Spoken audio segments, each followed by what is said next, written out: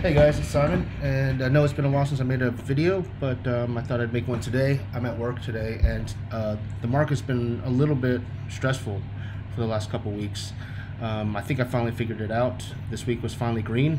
Last week was not so much, and today was actually a nice four-figure profit day on Google Trade and Apple Trade. And so I wanted to make a quick video on how to set alerts. And I know I think most people know how to set an alert for a regular stock. So I'm actually going to just put up a screen for just like Netflix, and I'll actually maximize that. So if you want to set an alert for when the stock price hits a certain value, up or down, you right click on the chart and you click on create alert, and then you can either set it at or above, or at or below, or at below or above, and you just type in whatever price you want. Now that's not what this video is about. The video is actually about how to do it with options. So I have some Hail Mary plays, which I call Hail Mary plays because I buy them and they're a 1-year expiration. Like Pfizer, originally I had bought 40 contracts of Pfizer for 19 cents each, so $19. I sold 10 of them for a profit when it hit 32. It's at 32 now, but I'm going to wait till it hits about 44 before I sell another batch. So I recovered half of my cost on the actual options, or almost half of my cost.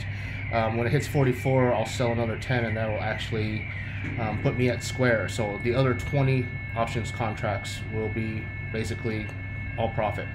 So in order to do this, you right click on your options contract, and then you go down to more info, and then you send this to one of your ToS charts. And so I'm going to send it to my third chart, which is the one that I have maximized right now. So once I do that, it's going to take a second. My internet's not great here. And then I'll maximize this. So now I have the actual options chart.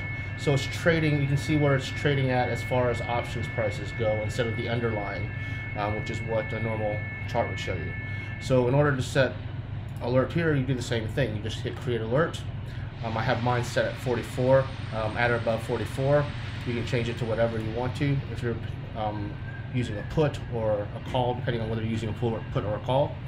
And then once that's done, you just hit create, and you have a couple other options down here which notifies what kind of sound you want it to make, and then you can also have it send to your mobile device, which I do for my app, so that way if I'm not next to my computer, I also see the alert.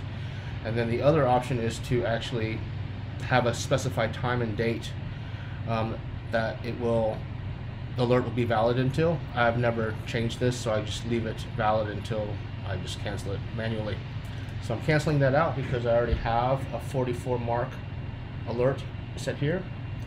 And that's a simple, quick video on how to set an option alert on an options contract. Sorry about that, had a little bit of a brain fart. Hope everybody's doing okay on the market.